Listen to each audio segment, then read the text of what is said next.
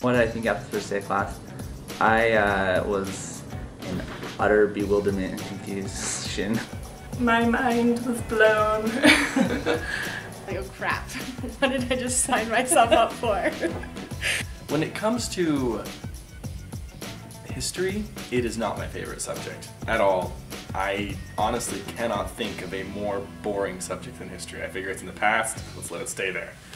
But I was excited to learn because I thought that, like from the first day, I thought that it was going to be something a really interesting topic and a really interesting approach to learning history of civilization. I think what I found most valuable in this class is that it's teaching me how to pursue lifelong learning. But I stayed because I thought it would challenge me. That it was different than anything I'd ever had before and would push me in a way that I don't think another class could. But after the first day of class, it got me really, really excited because it engaged digital civilization and digital culture and history. It brought them together. It's the sort of thing that should be attractive to any university student.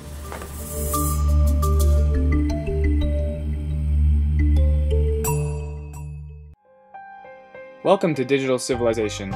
In this revolutionary class, students explored historical content from the Renaissance through the 21st century. They focused on events, people, and themes from these time periods in Western civilization. Simultaneously, students learned concepts about modern digital culture and computing, and drew analogies between past, present, and the future. Students were expected to take control of their own learning through consuming information, creating and expanding using that information, and connecting with others around them. They used emerging media and communication tools, as well as kept a log of their learning on a personal blog, with the final goal of students learning from each other and others around them. Welcome to Digital Civilization, reinventing the way we learn. I'm hoping students develop a love of history that maybe they might not have had before, now that they can see how relevant it is to them. And I'm hoping students can take away a little bit of an understanding of what computer science is all about, as well as some basic literacy and also maybe even mastery in some of the digital tools that we've been using. We've always wanted to have that kind of twofold outcome for the class.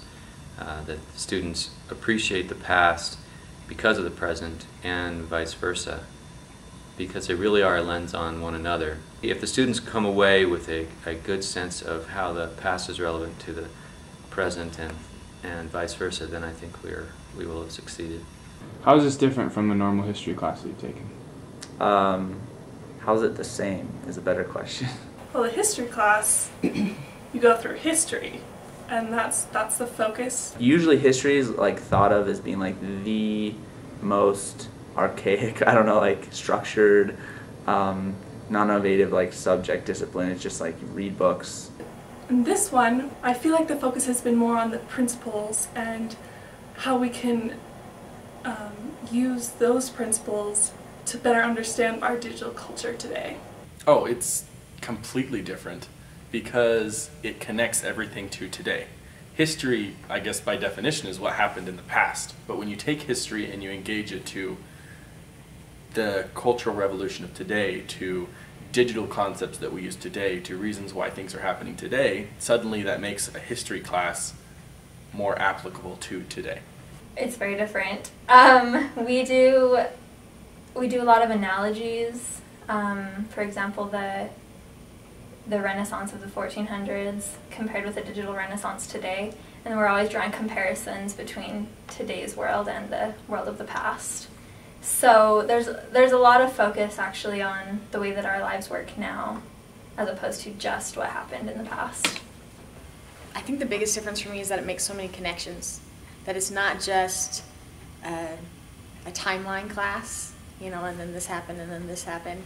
It's a connection class. It's this happened and then this happened over here and that leapfrogged over there and now we see it on the web. You know, it really teaches me in this class that I mean, I talk about this class in my Shakespeare class, and I talk about my genetics class on my blog post for this class. I mean, everything's really all connected, and that makes this more than a history class for me. Yeah, we are very much using a different pedagogy where we're trusting the students to make use of the ample tools and sets of information that are at hand. The traditional learning sequence for a student: go to class, get the assignment, read the book, do your assignment, turn it in, repeat. It used to be, at least in my mind, that the traditional way of doing things is the teacher has this secret information that he's going to bestow upon you as long as you do the assignments that he has given to you, and that is the information that you need to have in this course, and there you go. That's how learning is. You go to a university because they have this information. In this class there are so many starting points, there are so many different directions you can go. I felt like I had to relearn how to learn. But in this class, the teachers, I would say, contribute about 50% of the material that I have learned, because I've learned so much by going and doing my own studies, by going and reading my own books, by going and reading other students' blogs, and so it's really taught me that I have power in learning. I can teach myself, and I don't have to rely on somebody else to teach me. Yes, it's a lot easier that way, but it's not as effective because I will not always have somebody holding my hand as I'm going through the learning process. In this class is like completely breaking the mold, like the norms and the like the traditional model of doing education. In this class has really expanded the model of self-directed learning, which I think is really neat. That it's not like, okay, the professor says read pages this to this or read this chapter. It's more like, okay, here's the topic, you learn what you can about it. I think that's really neat. I think the most useful thing that I have learned is that students have power in learning. In life in general, the most successful people have a vision. The most successful companies have a vision and get their employees to buy into that vision. And so this class is really, I think the professors had a vision. I no longer just have the thing like, oh, let me just bank information into myself so I can be more valuable. I'm like, I don't see learning as that anymore. It's changed my vision of learning. It's more like, let me learn something so I can share it with people and then in turn learn something from them. This class has really revolutionized the way I've thought about learning. I've learned to think about learning as part of a discourse and not as an isolated act, because knowledge in a vacuum really does no good. I am going to change the way that I manage my education. By connecting a lot more with other people instead of just doing my own research, reading books alone in the library, I'm going to try and draw upon the pool of knowledge that's available online. And so I think I'm going to work more on connecting my education instead of just reading books alone.